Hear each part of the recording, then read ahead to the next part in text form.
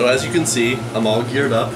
I got my gloves, I got my hat, I got my earmuffs, I got my Under Armour shirt, my Under Armour pants, my snow boots, I got my trench coat. I think that's about everything. And like four layers of sweaters. So we're gonna go face this negative 18 degrees weather right now with some hot water because I want to make that stuff freeze midair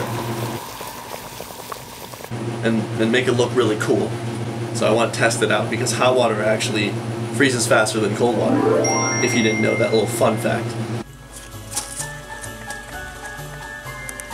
So when I first woke up this morning, it was negative 20 degrees. And I was like, damn. But now it's negative 18, so it's got a little warmer, and I'm like, shit, I want it to be as cold as possible so we could beat that record. So Chicago's coldest day ever was in the 1980s. It got to negative 27 degrees. It's pretty damn cold. We missed it by 7 degrees as far as I know, unless it was colder before I woke up from my slumber. I'm all geared up, and let's go toss this hot water, and hopefully it looks really cool and looks dynamite. So right off the bat, this door is so cold that it won't even open.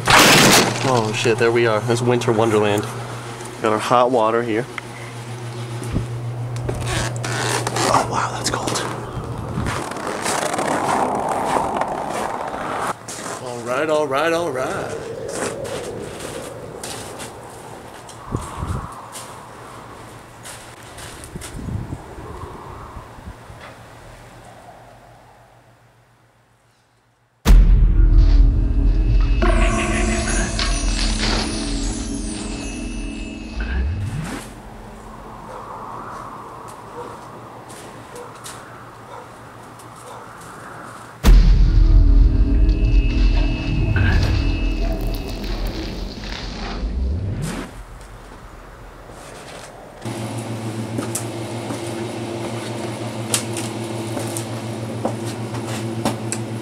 So it didn't work at all.